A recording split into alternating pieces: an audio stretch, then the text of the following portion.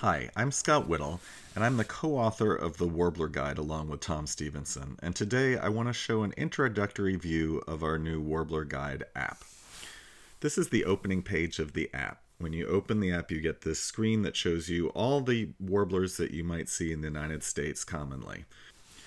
I'm going to go up to the left corner here, upper left corner, and I'm going to open the menu bar. And in the menu bar, you can see you can actually change a number of options, including the view that you're looking at these birds with. So you can use side view, face view, 3D view, which we'll go into in a little detail in a minute, 45-degree, underside, and undertail. So I'm going to go back to side view there, and then you can also see I can filter by season. So I can actually look at spring, summer birds or fall, winter birds. So that can help you seasonally filter your birds. And also you can filter by location, so you can choose one of the 4 quadrants of the United States: northeast, southeast, southwest, or northwest. Finally, you can actually change the order of sorting for this initial page.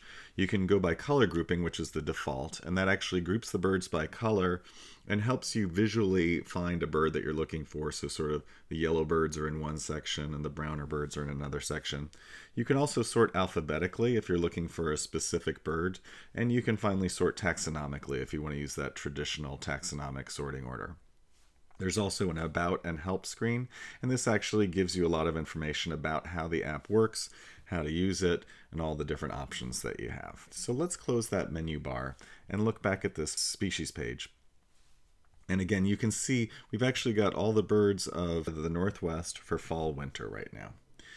And I'm going to tap one of these birds so I can see the species account. So let me tap here, Megalovirus warbler, and you can actually see that the bird is shown, and you can again swipe through views of that bird, and note how the comparison species also change as I do that.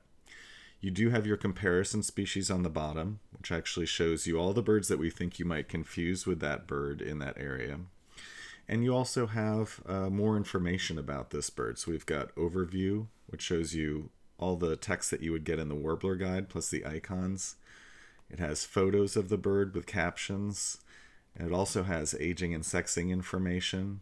And finally, it has maps that show you the migration route for the bird in spring and fall.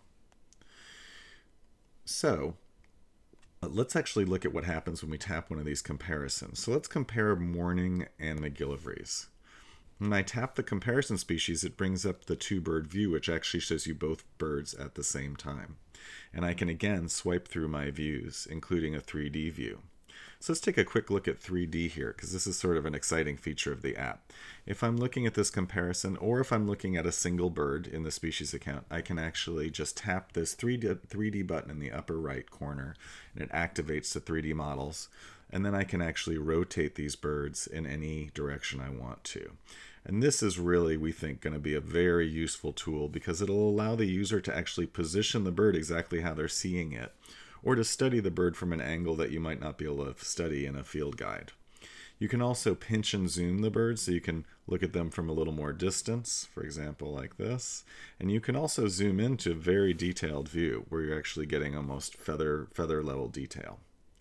These models were created over about a year, and they're based on a 3D modeling program with photographs and then some extra special magic to sort of make it all come together. So again, we're very excited about this model. We're going to go back now to our back arrow here, and that's actually going to take us back to the species account. And let's go back to the filter page again. I'll just show you how we can narrow down birds quickly, which is another really useful feature of this tool. If you click the filter button in the upper right, you actually get our visual filter screen. And this is really cool because it actually works dynamically. And all you have to do is tap any part of the bird here and then select either a quality or a color. So for example, if the back is black on the bird we're seeing, you can see it immediately narrows it down to just 2 birds that have black in the back. If we want to change that to yellow or olive, then we actually get a number of choices there. So let's stick with that one and do some other filtering. Let's say we have a bird with an olive or yellow back, and it's singing a buzzy song. I'm going to tap one of these top menu bars that actually lets me select song quality. So let's say, well, I hear a sort of buzzy song. Well, that's just one bird. Or if I say I hear a clear song, it's down to 4 birds.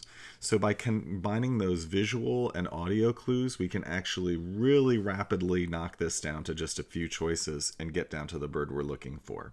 And then, of course, if you get it down to one of these 4 birds and you look at those and say, oh, well, I think it might be, let's say, common yellowthroat.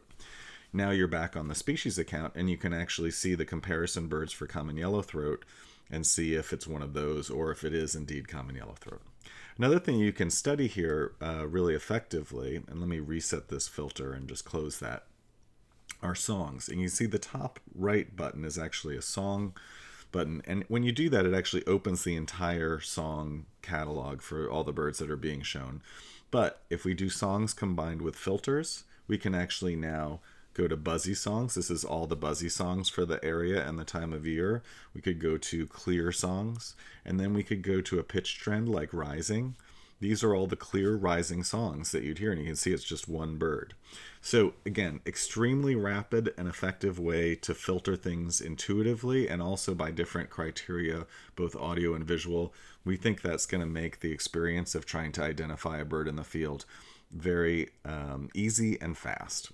So let me just reset those filters again. I'm going to hit reset and I'm going to close the music box there. And now let me just show you one more feature of songs. You can go, for example, to Red Start and we can look at the songs tab and you can actually see all the Red Start songs there. And the Red Start has quite a number of variations of songs. Some birds just have 2 or 3. And there's a play button by the right side of each song. I can press play and it'll actually play the song. You're not going to hear it on the on this audio that I'm doing. I'm sorry, I apologize for that. But each one does play. And also note there's a half speed button. So I can actually play songs at half speed, which can really help the user listen more closely to what's going on in the song so they can listen to each part of the song more carefully, because a lot of these songs can go by pretty quickly. Also notice though that if I tap one of these songs to play it, all the similar songs for that song show up. So these are all our comparison songs which might sound like the song that we're playing, and we can play each of those in turn and see, oh, maybe it was one of these, or no, in fact, it was that initial song that I was playing. So again, a very fast and intuitive way to quickly listen to and compare songs, and we feel this is another really valuable tool in terms of learning warblers and learning bird songs and birds in general. And we're very excited about this aspect of the app as well. Also, if you want to play songs from the main page, you can actually just tap the music button next to each one of these birds and play it. And it actually shows you the sonogram, plays the song, and you can even tap the little caret next to the sonogram and get a little more information about that specific song that tells you some sort of important details about that song for study. So a lot of good information there. That concludes my tour of our app. I hope that this has been helpful in giving a quick overview of how the app works. If you have any questions, feel free to contact us and enjoy.